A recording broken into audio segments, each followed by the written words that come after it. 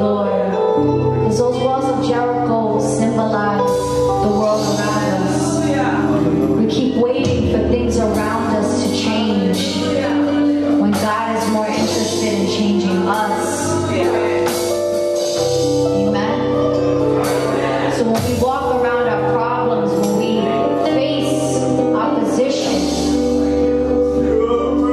Lord, I know you want us to do it with a cheerful heart. We're going to praise you in every emotion, in every season. Good and bad, Lord, you are still God. You never change who you are. You never change.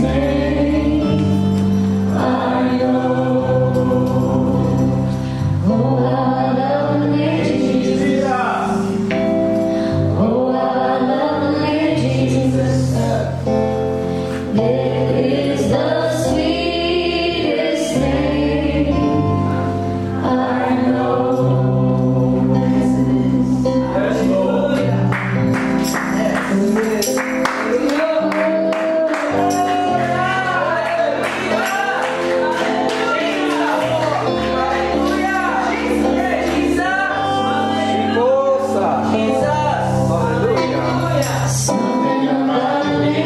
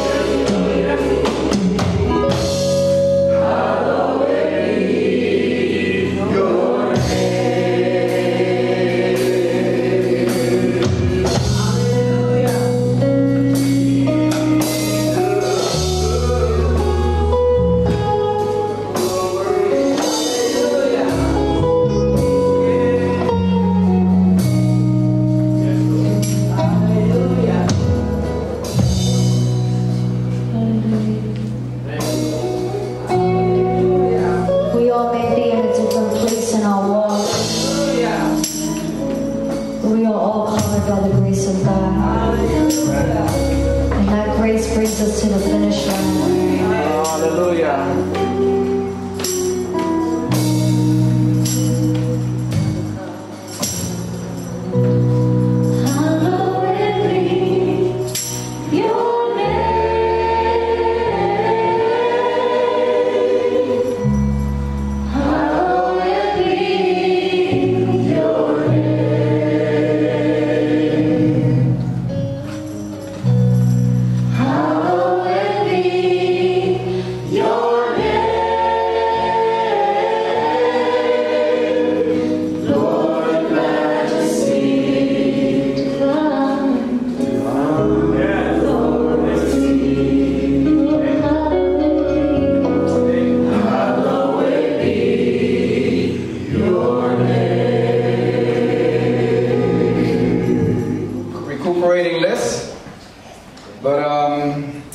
It's great to know that we have a God that is faithful, a God that we can trust, a God that we can fully recline on. Amen? Amen. And there's a God that tells us about seasons. Amen. Yes? If we know what the season is, we know how to dress. And our minor prophets, the meteorologists, they let us know that, how to dress per day. So we have a seasonal way of looking at things, and we have a daily way of looking at things, yes? Yes. Let me ask you this question. When was medicine first introduced in the Bible? It wasn't. It certainly was. There's a balm in Gilead, close. Hola? Oh, we're giving a hand over there. Oh, I thought you wanted to answer the question.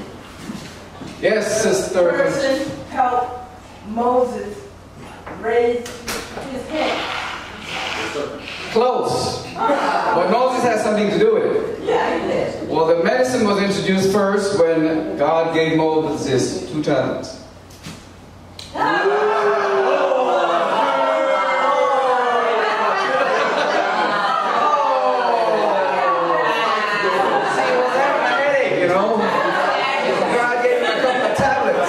Here for your headache, you know. Calm down. It'll be all right.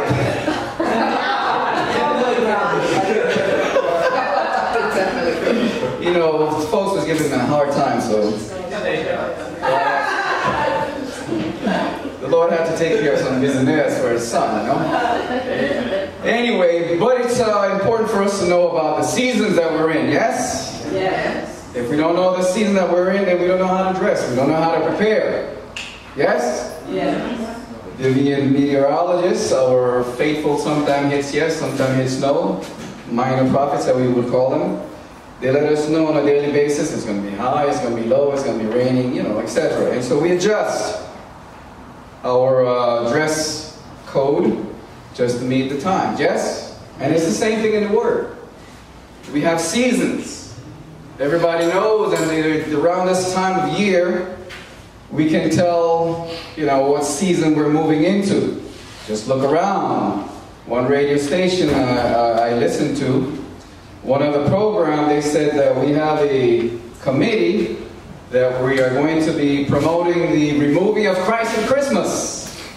Because we don't want him anymore, like the French. Get him out of here. But then when something goes wrong, oh God, wait a minute. What happened here? All of a sudden you remember him?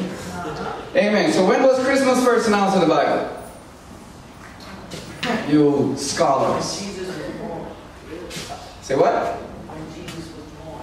A little more detailed information, please. This is going to be a kind of a Q&A in the beginning. Define announced. What is the definition of the word announced? Because we're talking about a holiday. I'm just saying, when was, I don't want to give away like clues, but when did we find out about this Christmas thing? Say Isaiah. Thank you. 700 years before his birth. We found out about Christmas, yes? About that there was a new birth about to take place, unlike any other time in the human history. And so the Jews had to begin to prepare for this season, yes? Yes. But they didn't, because he arrived, they didn't recognize him, he left. You know, so they were waiting for his arrival. He came, he left, and they still don't know he's here. But then now the world is awaiting his second coming.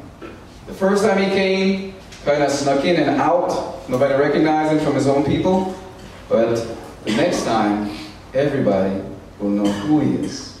Amen? There'll be no sneaking in a little private here, you know, manger in Bethlehem. And so today, what we're looking at today is a season.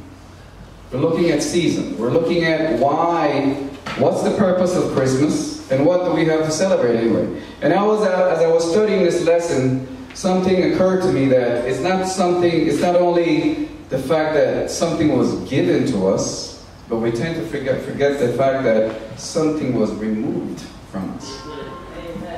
Did you get that? Yes. It's not only that something was given to us as a gift, Jesus Christ, the Son of God, but something simultaneously was removed from us. That thing is called sin.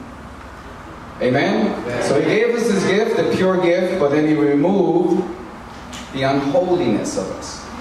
Sin. Amen? Amen. Let's just look and see what took place in the beginning when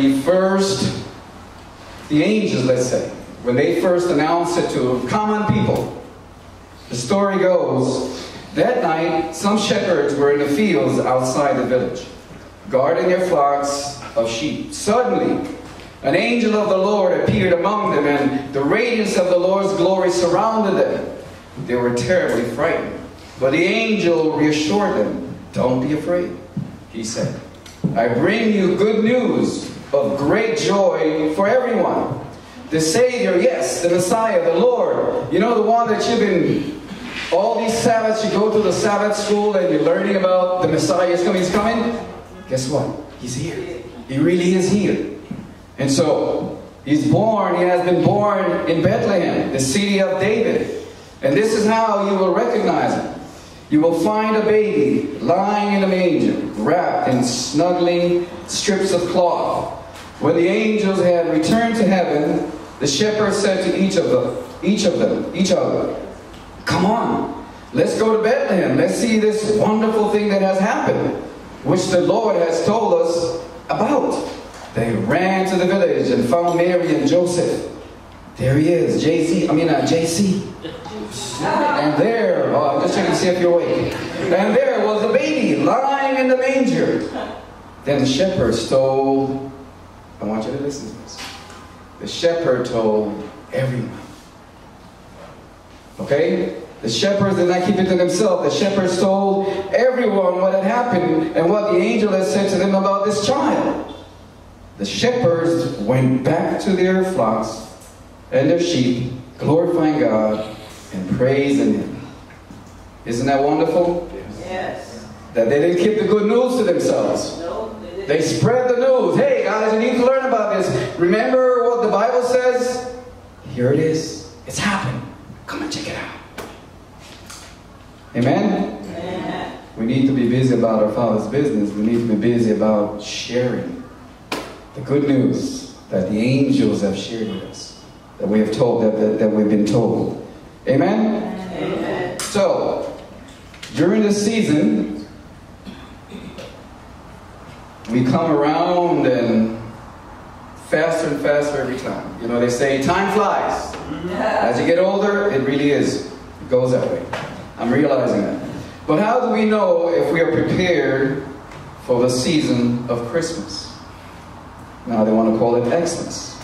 Is this a season of survival with an overload of commitments, debt, tension, work, deadlines, crowded shopping malls, or is this a season for celebration? If so, most of us celebrate events, family gatherings, eating good food, you know, vacations, giving gifts, and celebrating beautiful occasions and decorations all around us. But in all of our busyness, we tend to forget the real reason for the season. We stress ourselves out. Amen? Because we got to remember to get this for this one, get that for that one, and if we leave anybody out, then you're going to have some beef, So we are so busy. The real reason for the season is the celebration of God's gift, our Lord and Savior Jesus Christ. This can be foremost in our mind, foremost in the conversations. And there's so many ways to slip that in there. You know, I find if we are sensitive to the Spirit. And so we are people who often forget, but then we strengthen ourselves with time. We remember, really, who are we? Why are we here? You know, why are we celebrating this season anyway? Why should we celebrate Christ? What did he do for me lately? Okay? So, I want to look at it in terms of just a little Q&A, because the Bible says iron sharpens iron. We need to interact with each other, and we need to keep each other posted on what's happening. In the book of Exodus, chapter 32, verses 7 and 8, something took place. You know, God's always had this issue with the children of Israel, but in chapter 32, verses 7 and 8, it says, "And the Lord said unto Moses, Go then thee down, for thy people which thou..." See how, look at how God puts this. Did you get that first part? Listen to it again. "And the Lord said unto Moses, Go get thee down for thy people." Not my people, the one that I brought up, the one that I created. He says, "For thy people, which thou broughtest out of the land of Egypt, have corrupted themselves. They have turned aside quickly out of the way which I commanded them. They have made them a molten calf, and have worshipped it, and have sacrificed thereunto, and said, These be the gods of Israel, which have brought thee out of the land of Egypt." Now back in those days, pagan religions worshiped a bull, a young bull. And this was ingrained into the culture of Israel. And so they didn't make any other image. They could have, but they resorted to making that young bull because that was the predominant figure, the icon of the day of worship and strength and virility and fertility. So they created this bull as that symbol. My question to you is, what can it be, why can it be easy to forget how much God has done for us? Why is it so easy? It's not a rhetorical question. Why is it we find so easy that we tend to forget? What are some of the things that interfere with us remembering what God has done for us? Anybody? Circumstances. Anyone else?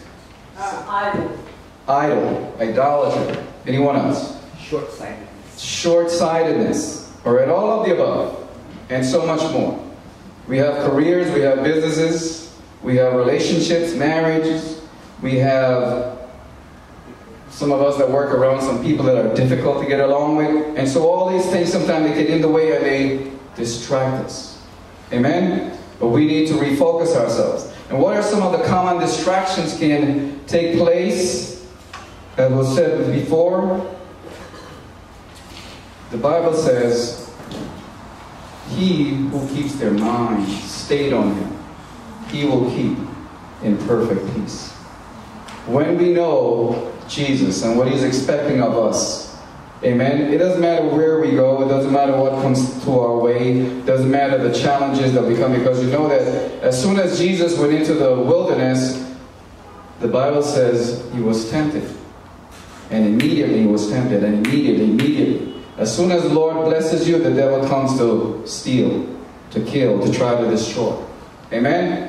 We need to remain focused. What does Jesus tell the disciples to remember? Somebody turn to Matthew 16, verses 9 and 10.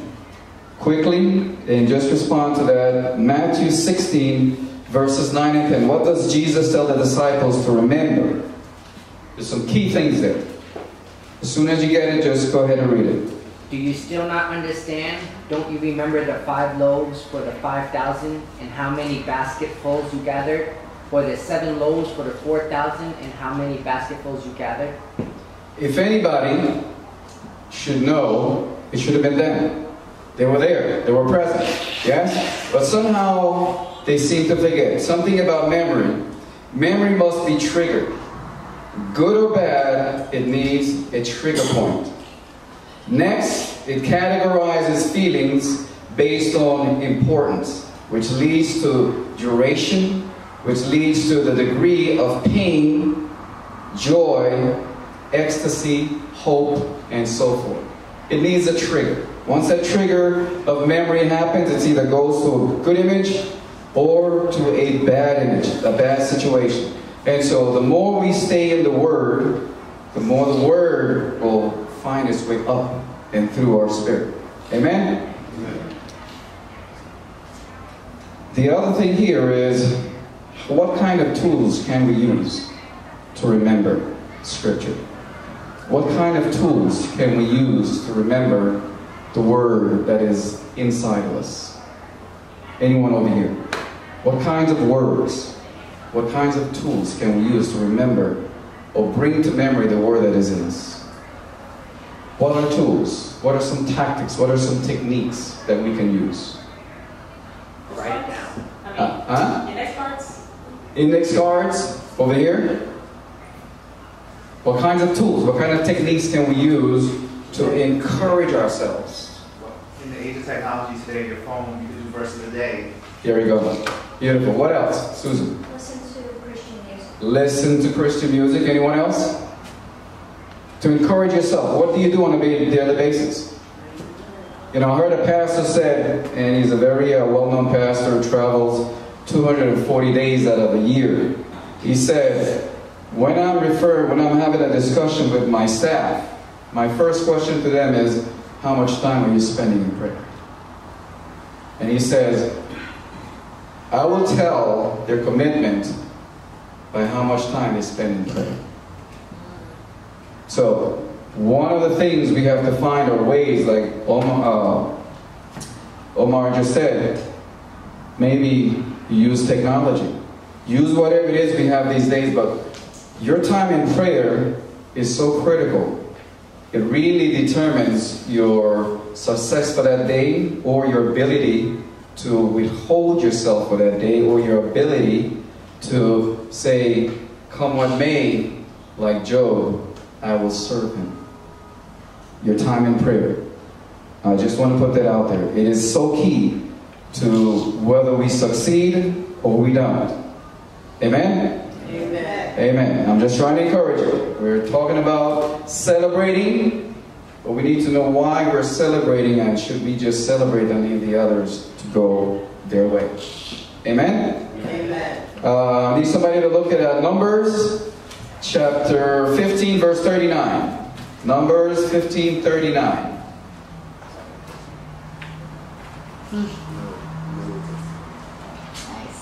What question is, when you find that, is what would remind the people of the commands of the Lord in Numbers 15:39? Tassels.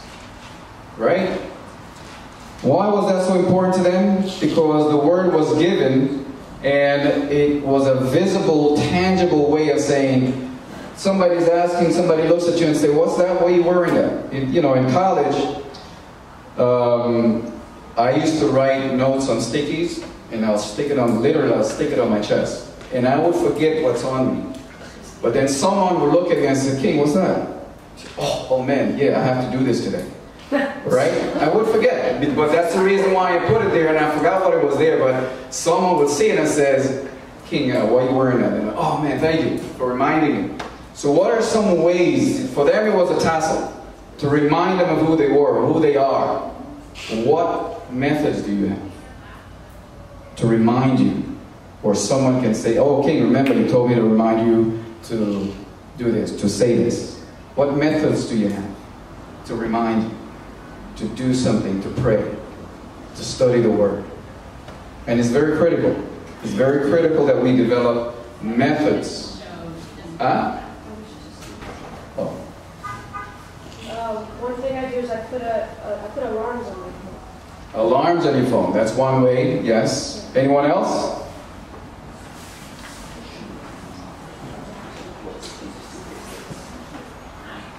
No?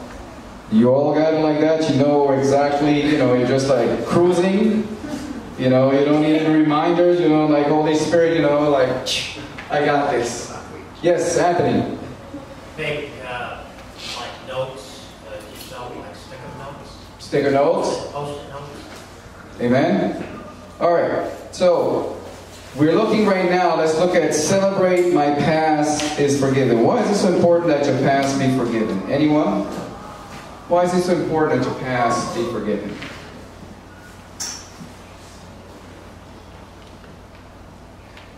Why? You live so perfect.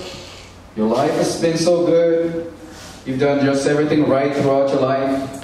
So, you know, Jesus didn't have to come at all. I got this. Right? So why is it important that where we've been, what we've done, what we've thought, what we intended to do, be washed by the blood of Jesus? Yes? So you know where you come from, and you know that you don't have to live there in the past. You don't have to stay in the past. Yeah. Amen? I know I don't want to stay in my past. Yes, Anthony? And then it provides salvation, enables us to have a relationship with God. And what's good with that? Amen. Carolyn, you were going to say something?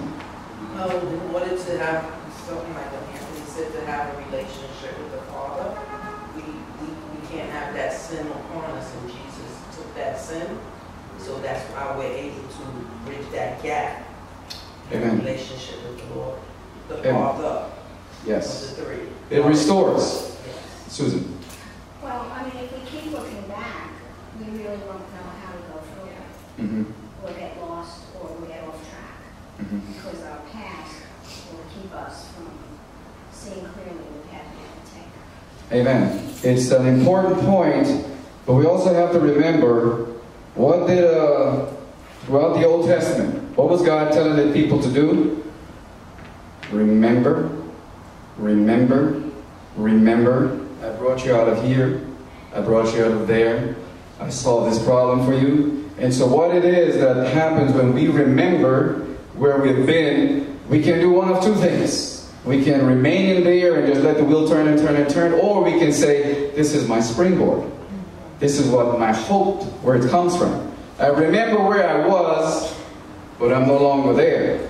Some in the Baptist church, sometimes they use a phrase, I'm not what I want to be, but I'm not who I used to be.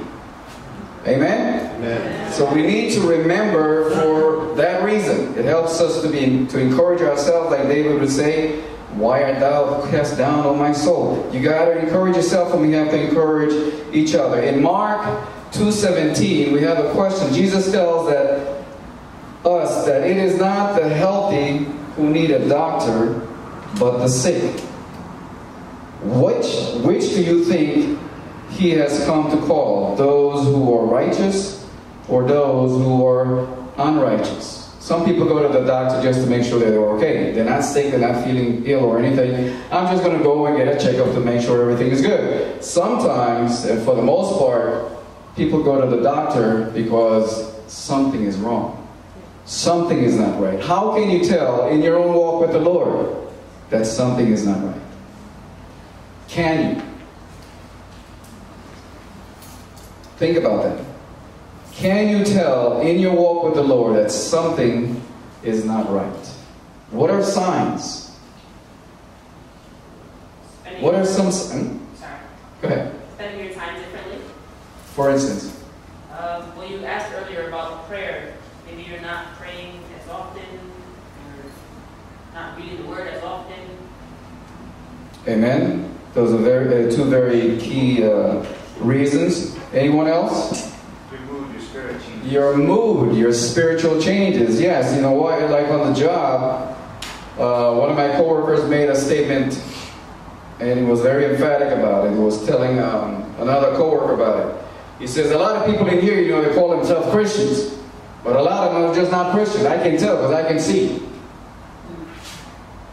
He's not a Christian himself, but he can tell from those he's heard say, I'm a Christian. He said, I know these people are not Christians. All right? And so, they are fronting, as they would say. And so, when we come, wherever we go, we represent Jesus, and we represent the healing that he brings. We represent the hope that he brings. Amen? Because you go to a doctor, they're going to diagnose your case, And welcome Miss Santos, my co-worker. Glad you were able to make it. So we represent that contact that people need to make with the Lord. Amen? And so things that we do, things that we say, helps people around us to realize there is, like Lauren said earlier, there is a balm in Gilead. There is a healing out there because so-and-so, I can see it and I can hear it and I can touch it. So there is hope for me. Let me talk to so-and-so about it. Maybe they know something that I need to know. Amen? Amen. We look at Romans chapter 4, verses 7 and 8. Romans chapter 4, verses 7 and 8. And I'll read it. 4 verses 7 and 8. It says this, saying, blessed are they whose iniquities are forgiven and whose sins are covered. Blessed is the man to whom the Lord will not impute sin. Understanding that we were all born in sin and shaping it, like David said, when Jesus comes with this gift of life, he removes that burden, he removes that weight off of us, and he puts it in a place where now, like Paul can say, to live is Christ, to die is gain. Because the burden has been lifted. I am no longer imprisoned by this chain of sin. I can walk away from it. Amen? Amen? It's a beautiful thing to know. It's a beautiful thing to understand what Jesus did for us, how we did it, and what our responsibilities are. The world needs to know about Jesus. It needs to know about the gift, but it also needs to know about what the gift took place. What the gift took care of. This gift of life replaced death. It took the sin away. They ask you, so what is sin? Anything that opposes God. Your mindset, your heart, your habits, your behavior. That is sin. Why did Jesus come? Because you were born in it. You were shaped in it. You were molded in it. Everything about you says sin, sin, sin. Amen? So we need to share this good news with the world as we busy ourselves with celebrating forgiveness. Some people don't know, why should I be forgiven? I've been a good person all my life. How do you compare with God? You're good to God's good. How does that compare? Is there a parallel? There isn't. Jesus himself said there's only one that's good. My Father, which is in heaven. Amen? And so we need to celebrate. When we're celebrating, we need to understand that others as well need to know what you celebrate, what we're celebrating. Amen? Amen? So why is it important for us to know that there is nothing that God hasn't forgiven about our sin? Why is it important? And why should we be so diligent in sharing the good news? Let me just share a quick story. There's a story about an Olympian. You know, the Olympics take every 4 years, right? But this Olympian, a swimmer, 8 hours a day, this swimmer had to commit himself, so prepare himself for an event 4 years down the road.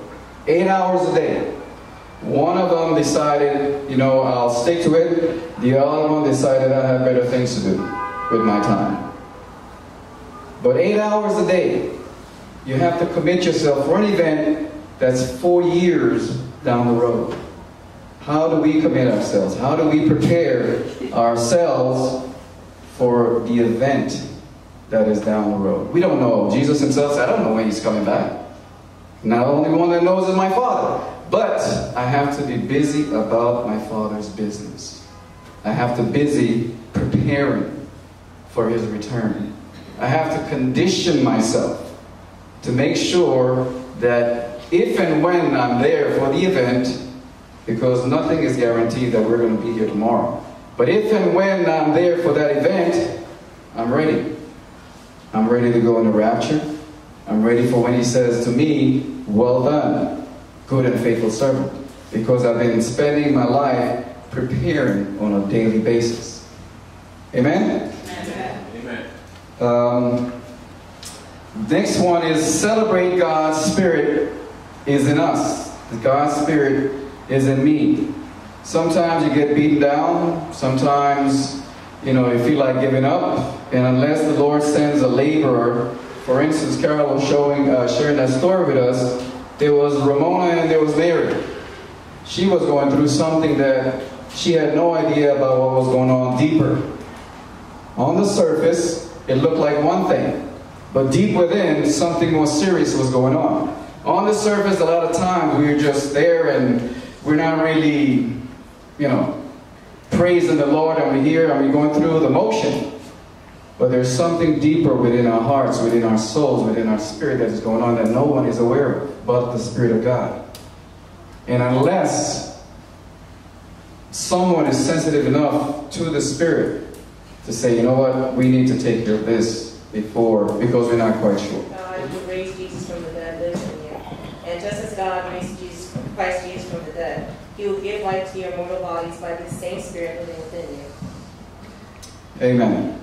There is a poem by Maya Angelou, Still I Rise.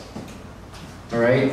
Sometimes when we forget that the Spirit of God is in us, the word says, a good man or righteous man or woman falls 7 times, but then again they get up, because greater is He that is in me and you than he that is in the world. The poem part of it, I just want to say, is called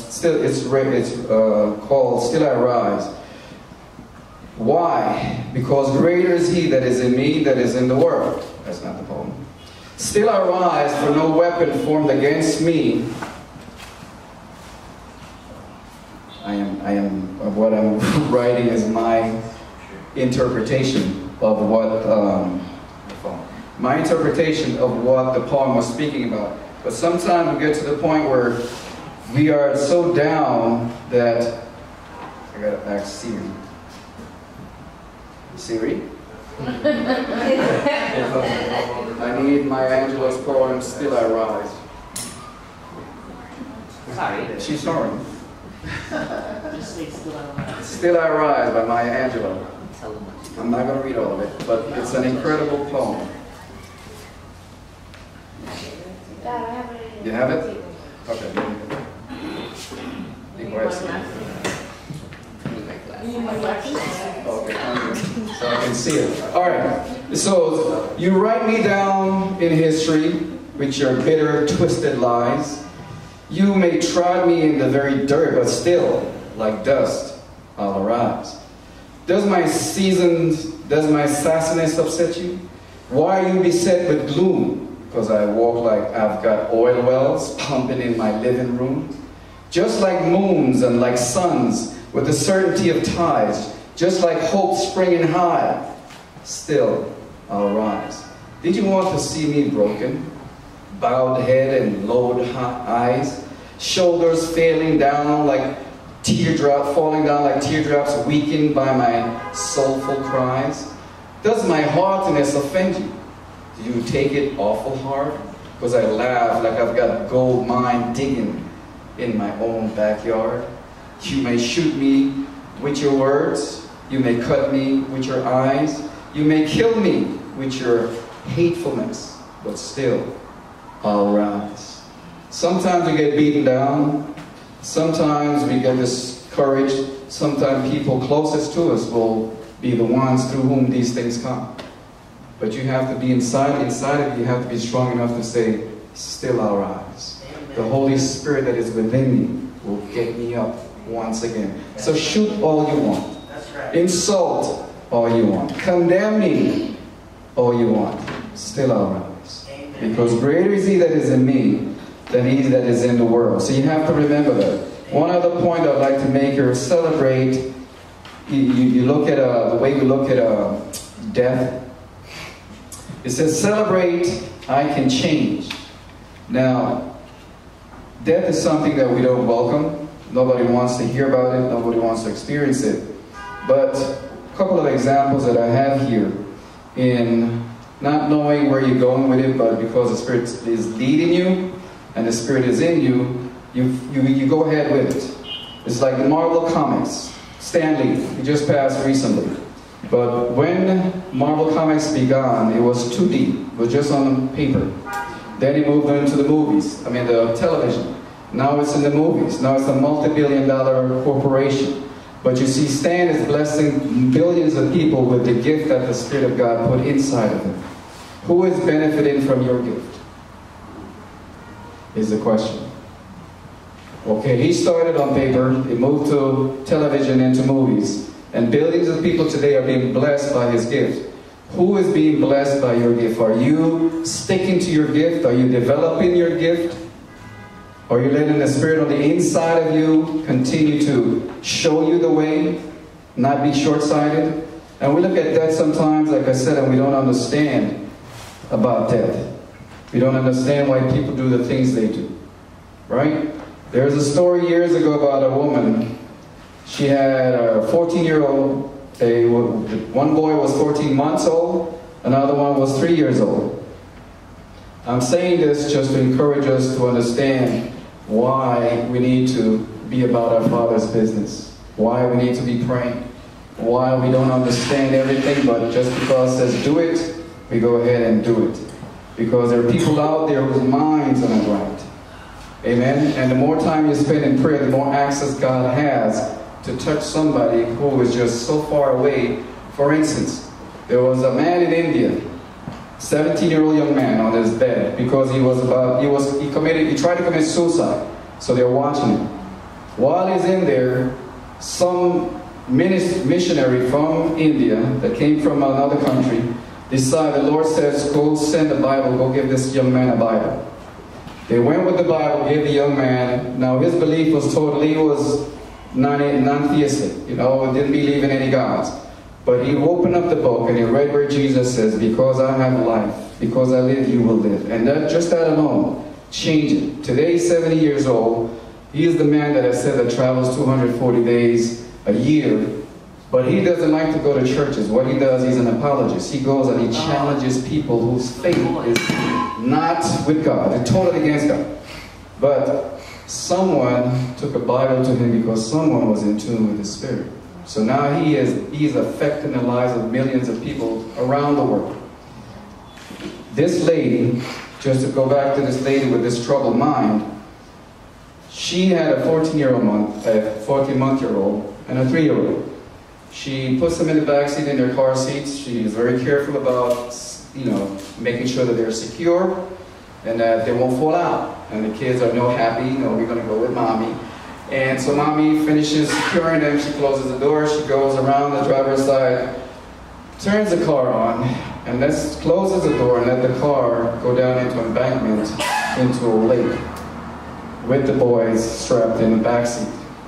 They drowned, of course. She goes running to the police to report that her kids are missing, right? Making a big stink. The police try to find a profile of this person that would do such a thing, like kidnap her kids, and she doesn't know her kids. Then she goes to a pastor, and she's bawling her heart out. Pastor, I need to pray because I don't know who could do this to my kids, and I just need counseling, I need help. And so the pastor's praying for her. And this was all over the news years ago. It turned out, because of smart and clever investigation, they discovered that she's the one, the monster that they were looking for. She's the one that did that to her kids. This is where it all came out, that she put them in the seat and she drowned her kids. We have, years ago, the guy, Jeffrey Dahmer, cannibal. He killed his victim, freezes some parts, and eats the others. We have the Menendez brothers. Right? They kill their parents. The mom is dragging herself from the wounds, loaded up, and finishes her off, go out with the money, and buy themselves a new vehicle. And goes about driving like nobody's business. So, we don't know who we are affecting when we pray, but we must pray. We want to celebrate the season. I'll come back to this. We want to celebrate the gift that we have. But we also have to realize that there's some who have to get that sin removed. The gift we receive, but the sin that was removed. There are a lot of them out there. There are people, about the shootings here and there. We need to be about our Father's business. We need to be praying for people every single day, especially when we don't feel like praying. We need to pray. We must pray. You make some time, private time to pray, but in the day when you have those breaks, we need to be about prayer. You don't know whose life you're affecting. But some of these can be prevented because greater is He that is in us. And God, He says He looks after His word to perform it. It will not return to Him void. Amen? Amen. And so, in closing, I just want to give you a reminder. While we're celebrating the goodness of Jesus and what He's done for us, amen, we need to think about the goodness of Jesus that others don't know about. Okay? I think I'm running out of time. I gave Lauren some... Do I still have time, Pastor Benny? Okay. There's a sheet, there's a little note sticky that I gave Lauren. And what I want you to do is, with that... Oops. Okay. Think of... you remember celebrate. Okay. How would our lives be different if we had an attitude of celebration for Jesus? It would help us with our hope. It would clarify our purpose. It would give us an attitude of gratitude. It would strengthen our faith and change our perspective. What I would like for you to think about is listing something about your life that needs a little, a little help. An area in your life that you see and you understand and you know, nobody has to tell you this, you know that needs some work. I want you to take the time out and list that. Whatever that area is, whatever that thing is that you need to work on, I want you to list that. Just take the time out, list that. Ahora mismo. This thing is to be your tassel. This thing is to be your reminder that you need to be about your Father's business. So while you're listing it, just don't list anything. Let this be that tassel that reminds you of who you are, of your commitment to Christ, of your commitment to prayer, of the power of prayer, the power of the Spirit of God inside of you, what it wants to do, what it could do, even if people are not next to you or close by. The Lord will find a way, but the Lord gave us tools to work with. Amen? Amen. So let me just pray. Father in heaven, we just thank you.